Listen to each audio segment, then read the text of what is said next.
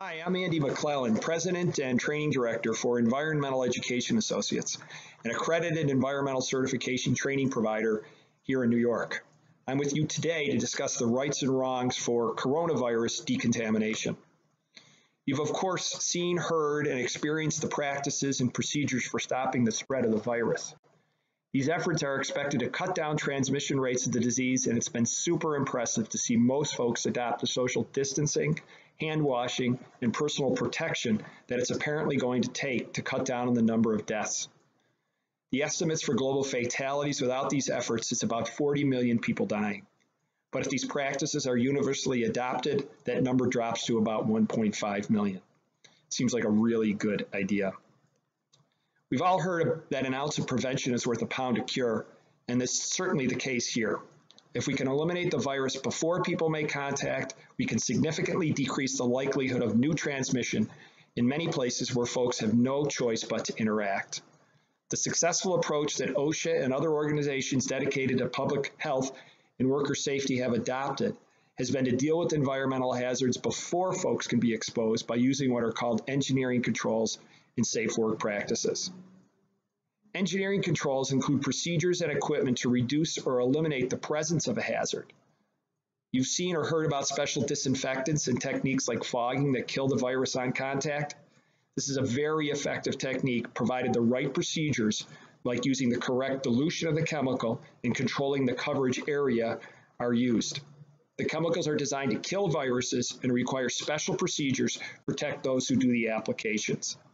Those who do this work need to be wearing advanced PPE to protect them from both the chemical properties that kill the virus and to protect against the virus, of course. The safety data sheets, which are included with commercial chemicals, provide the details on chemical hazards and required PPE. The chemical manufacturer's mixing and use instructions, along with the safety data sheets, are critical to making this work. Just a quick word on using bleach or chlorine. Most of the time, folks just splash a little bleach around, get a whiff of the chlorine gas, and expect the best. Problem is, most people dilute the stuff, which makes it less effective, of course, and put themselves in harm's way by not following the instructions or wearing the correct PPE. It's also got a very short kill time, which means it won't be very effective on a durable virus like COVID-19. Chlorine bleach will evaporate within a short period of time and has no wetting ability on porous surfaces. Porous surfaces are where the majority of the stronger strains of contamination are found. Wetting ability is the capability to penetrate into upholstery or other building materials such as carpet, wood, fiberglass, insulation, fireproof, or ceiling tile. Bleach, as it's commonly used, is not the best option for controlling coronavirus. It's also important that we control the area where the use of disinfectants will be used. The chemical manufacturers establish standards for coverage. It's super important that users contain the area where the disinfecting will occur so that they can be sure that the application works and that no contamination is released during this process. Personal decontamination units should be used to make sure that those who enter or exit the work area are cleaned up and don't become a vector for carrying contamination. Those who do this work need protection, of course.